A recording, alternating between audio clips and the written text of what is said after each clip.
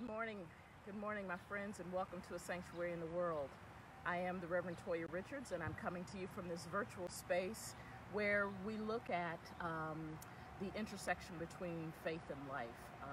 Each week that we gather, I come to you in a different location, which serves as the backdrop for us to think about and examine what we believe, what we value, and how those values and our faith connect up with real life, the things that we're dealing with out in the world.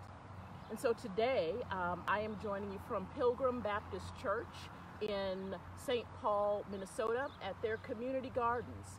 This is a community space where people can get a plot, they can make it their own, plant whatever they wish to plant, and then tend to that garden space and watch it grow. This is my garden space. And there are a number of things that I'm attempting to plant here. I'm a novice at this, but I'm excited about it. I've got some parsley over here that's growing. I've got some greens here, some cucumbers over there. Got some eggplant right here, as you see. What is this? Basil growing right here. What else do I have? Have some more greens. I think that's turnip greens going right here. Tomatoes. What garden? No garden is complete without some tomatoes here, and then some bell peppers growing. As I said, I'm excited to keep coming back here and watching the growth, the newness come back as that people have planted. What's significant about this garden and Pilgrim Baptist Church is that it sits in a neighborhood called Rondo. Rondo is a very important neighborhood in the city of St. Paul. Rondo, for many, many years, was, and actually still is, the hub of African American life in this community. It was a vibrant community full of all kinds of cultural and social and economic systems for African American people here. Playwright August Wilson actually lived in this neighborhood among the people, as well as many others who poured into this community. Unfortunately, Rondo was affected in a negative way. In the mid-50s, the interstate was built, Interstate 94, and the powers that be built the interstate directly through the Rondo neighborhood, and it split the neighborhood. It broke the neighborhood, if you will. There's still remnants of that brokenness in this neighborhood. This very land, once you start digging in it, you find leftovers from homes that were removed. You find all kinds of things. And then the people are still mourning the loss of what was their neighborhood. And so this is our backdrop today as we talk a little bit about brokenness and how we repair the brokenness. Brokenness is everywhere. There's brokenness in our families, there's brokenness in ourselves, brokenness in our communities, in our nation, and in the whole world there is brokenness. But I believe, my faith, what I value tells me though that there is the possibility of healing from brokenness. There's a possibility of restoration, of being repaired from brokenness. And so that's how that's what I cling to as I deal with all kinds of things that are fractured. I want to just share a word from my textbook called the Bible that speaks a little bit to how we overcome, how we get what we need, how we move from a place of being disenfranchised or broken, if you will, to a place of wholeness and healing. What that looks like. The book of Isaiah is all about the children of Israel who had been in exile in a foreign land, and they're released from that exile. They're moving from that bondage into a place of wholeness and healing and revival. And so the book of Isaiah is all about that, and it gives us some guides for how do we get to that place where we are restored. Isaiah 58 verses 9 through 12 is what I want to lift up for your hearing. This is really a passage that talks a lot about how you worship, But I want to lift up verses 9 through 12. Listen, if you will, to the word. If you remove the yoke from among you, the pointing of the finger, the speaking of evil, if you offer your food to the hungry and satisfy the needs of the afflicted, then your light shall rise in the darkness, and your gloom be like the noonday. The Lord will guide you continually and satisfy your needs in parched places, and make your bones strong, and you shall be like a watered garden, like a spring of water, whose waters never fail. Your ancient ruins shall be rebuilt. You shall raise up the foundations of many generations.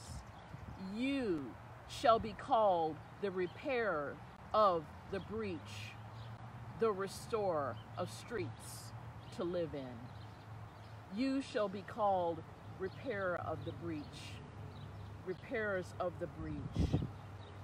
My friends, that's what I think we are called to be, repairers of the breach. Repairers of the breach, not those stuck in the past, not those stuck in what someone did to us or what someone did to our communities, what someone did to our people, what harm has been done. Yes, those things did happen, but we are not to stay there. We are to be those who build up, who are restorers of the breach. And so I challenge you to think about what is broken. What is broken in your life? What is broken in you? What is broken in your community? What is broken in this world that calls and requires repairing, that needs repairing? And how can you be a repairer of that breach? How can you stand in the gap and repair? My friends, I believe that there's a multiplicity of ways. You've got to figure that out for you, what it means to be a repairer, what it means to be a healer, a one who restores. You've got to sit and discern for yourself what that means as it relates to your own faith and what you believe. My faith tells me, though, that when I engage in that repairing work, when I engage in that restoring work, I'm told clearly in verse 11, the Lord will guide you continually. I'm not alone in that process. I'm not alone in being a repairer of the breach. I have help. That's what my faith tells me. And then, my friends, once we do that work, once we begin to do that work, once we begin to be a repairer of the breach, to recognize what needs to be healed, restored, then the action piece is to continually tend to that restoration.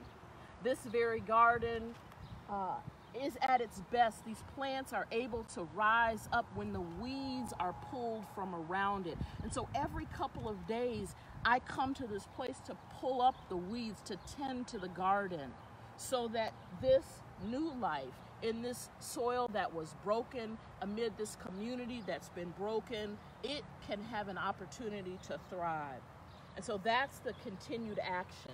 That's the hands and feet piece to this work that we're doing as repairers of the breach. I'm excited about that.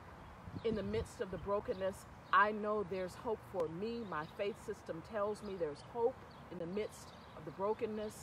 And I'm going to be working. I'm going to be thinking a lot about the spaces and places that need to be repaired. My role in that repairing work, and then my continual tending to those spaces and places in me and in my community and in my everything I touch that needs to be repaired. That's my prayer for myself, and it's also my prayer for you. Let it be so, my friends. Well, that's all I've got this week in A Sanctuary in the World. I hope you've heard something that will prompt you to think, that will prompt you to then act, something that will encourage you in your own journey.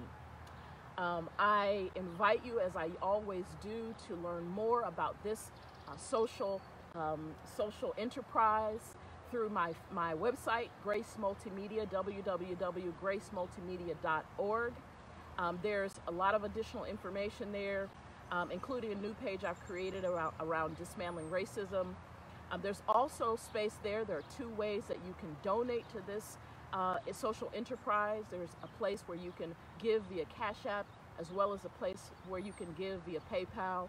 I want to thank those who've already given. I want to give a shout out to Yolanda and Darnell Ferris, who gave generously a donation for this social enterprise. And I also want to give a shout out to Aliska Albiston, who's recently given as well via Cash App. Thank you.